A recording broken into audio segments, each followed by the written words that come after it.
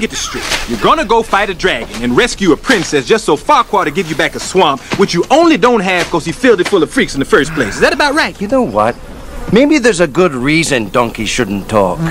I don't get it, Shrek. Why don't you just pull some of that ogre stuff on him? You know, throttle him, lay siege to his fortress, grind his bones to make your bread. You know the whole ogre trip. Oh, I know what. Maybe I could have decapitated an entire village and put their heads on a pike, got a knife, cut open their spleen and drink their fluids. Does that sound good to you? No, not really, no. For your information, there's a lot more to ogres than people think. Example? Example? Okay, ogres are like onions.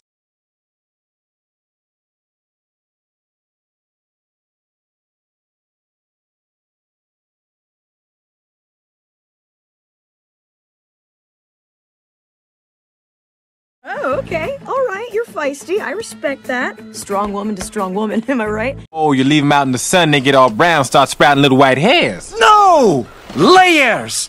Onions have layers. Ogres have layers. Onions have layers. You get it. We both have layers. Oh, you both have layers. Oh.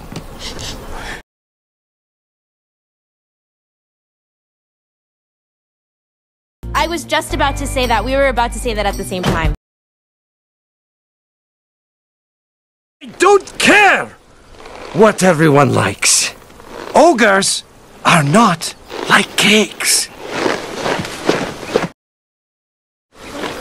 You know what else everybody like? Parfaits. Have you ever met a person you say, hey, let's get some parfaits? They say, hell no, I don't like no parfaits. Parfaits are delicious. No! You dense, irritating miniature beast of burden! Ogres are like onions. End of story. Bye-bye. See you later.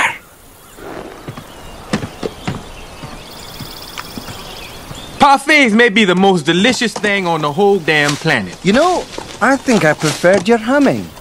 Do you have a tissue or something? Because I'm making a mess. Just the word parfait make me start slobbering.